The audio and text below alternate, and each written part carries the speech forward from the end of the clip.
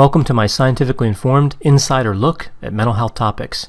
If you find this video to be interesting or helpful, please like it and subscribe to my channel. Hello, this is Dr. Grande. Today's question asks, why do beautiful people earn more money? So another related question here would be, is there such a thing as an ugliness penalty or a beauty premium? So an ugliness penalty would be where people who are less attractive would earn less money, and a beauty premium, of course, would be where people were more attractive and they earned more money. So we see a lot of evidence that supports the idea that beautiful people earn more money. For example, MBA graduates who are attractive make more money than less attractive MBA graduates. We see that more physically attractive lawyers make more money than physically unattractive lawyers. There seems to be little doubt that physical attractiveness is a tremendous advantage across multiple domains, including earnings. The question really becomes why? We know it's true, at least it appears to be true, but why does it happen? So according to a 2017 study, there are three main theories as to why this occurs: discrimination, self-selection, and individual differences. This study tested to see which of these, if any, explain the relationship between beauty and earnings. So let's take a look at these three potential explanations. Starting with discrimination, we see this one is fairly straightforward. This theory essentially says that everybody chooses physically attractive people over physically unattractive people. Employers choose them, customers choose them, colleagues choose them, friends, everybody. So in a sense, employers directly discriminate because of this bias, but they also may be responding to their customers' bias. If customers prefer people who are more physically attractive, it makes sense that employers would hire people who are more attractive. So for this theory to be supported, attractiveness and earnings should have a positive association that is monotonic. So what this means is we should see an increase as we move through the levels of measurement, right? So put another way, an unattractive person should earn more money than a very unattractive person. A person of average attractiveness should earn more than someone who is unattractive, and so on. So again, as we move up the levels, we should always see an increase. So now moving to self-selection. This theory says that it's possible that physically attractive people tend to choose occupations that have higher average earnings, and or unattractive people tend to select jobs where the earning potential is lower. So what this would mean is that within an occupation, physical attractiveness should not be an advantage. Within one occupation, it shouldn't matter.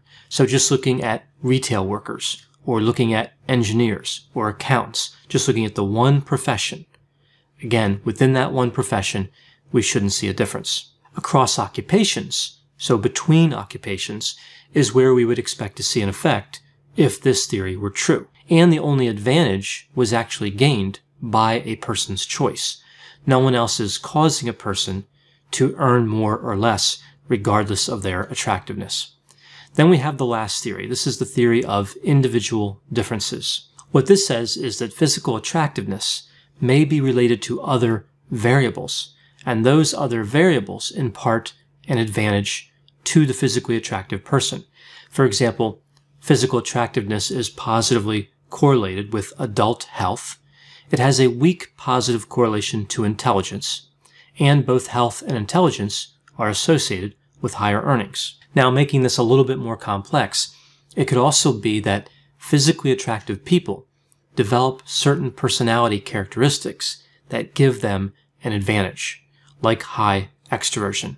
Because they were treated more favorably when they were younger, that might help them to develop extroversion, and then extroversion might convert into higher earnings later on. So with this theory, if a statistical relationship between physical attractiveness and earnings was explored, with the inclusion of the other variables that would be controlled, like health, intelligence, and personality, the positive correlation between attractiveness and earnings would disappear. And I'll explain what it means to control a variable as I move on to the next part, which is the results. So let's take a look at the results when all these theories were tested. Again, discrimination, self-selection, and individual differences. Now, this study looked at physical attractiveness in 5 categories: very unattractive, unattractive, about average, attractive, and very attractive. This is called a Likert scale, positioning the options like this, right? This is very common in this type of research.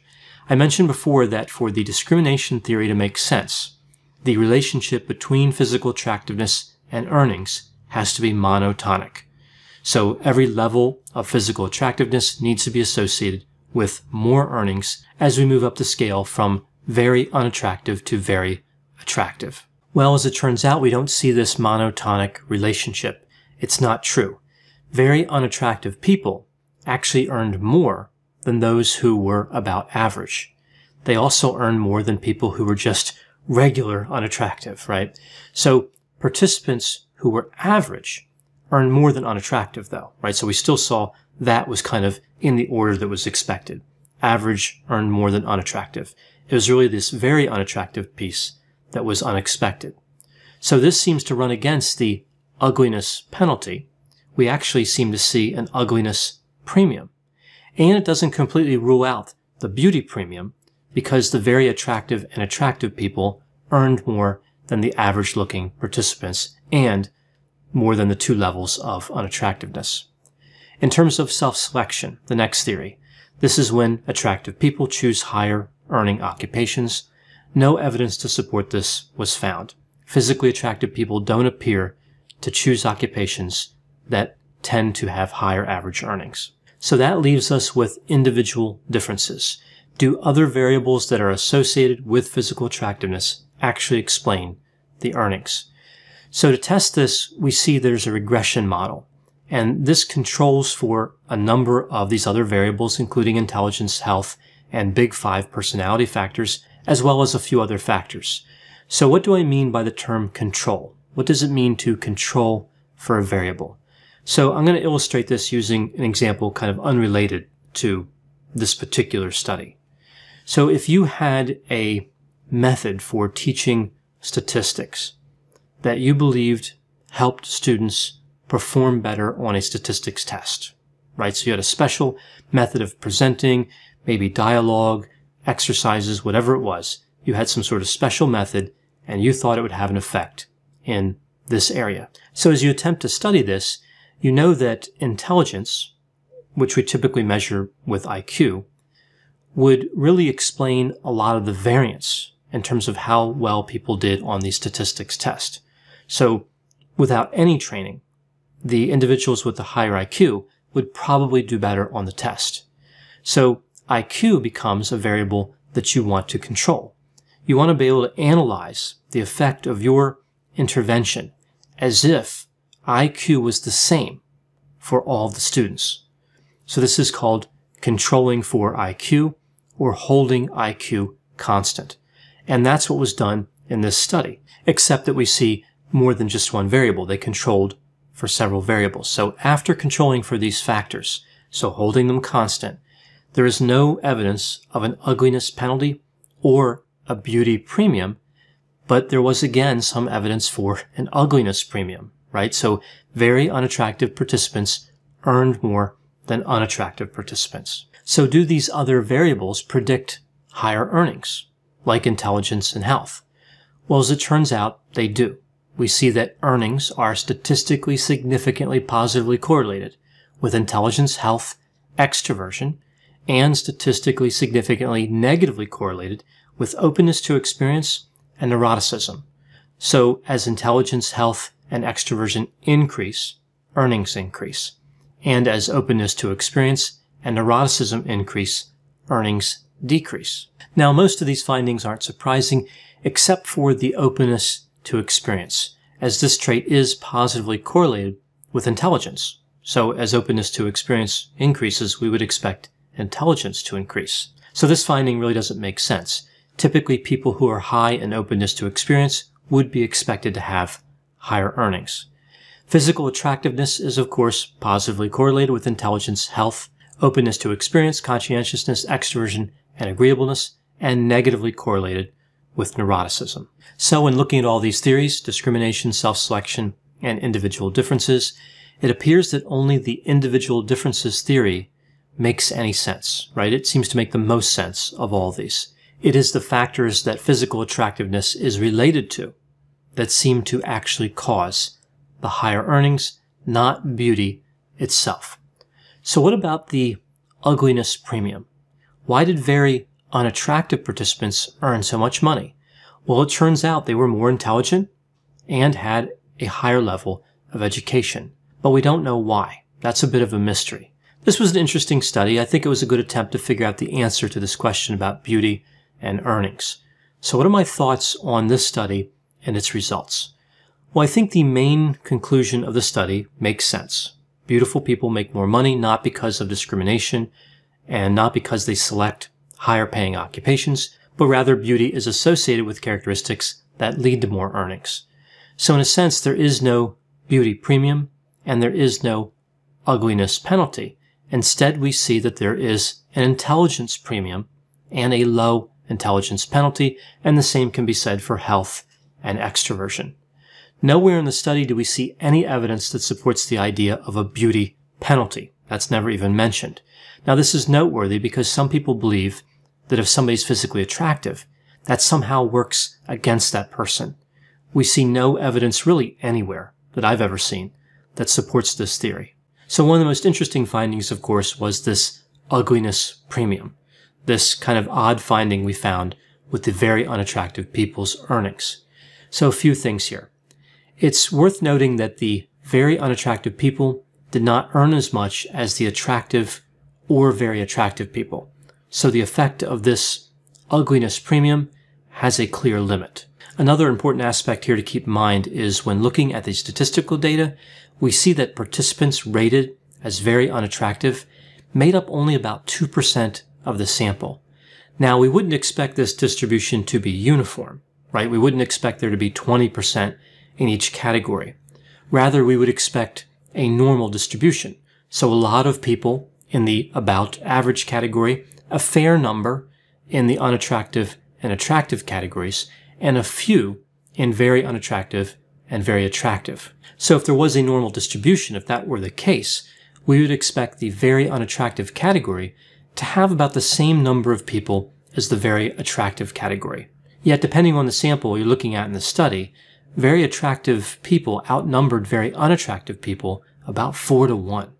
As a matter of fact, for every sample, if you add together all the very unattractive people and all the unattractive people, there's still not as many of those as the individuals in the very attractive category.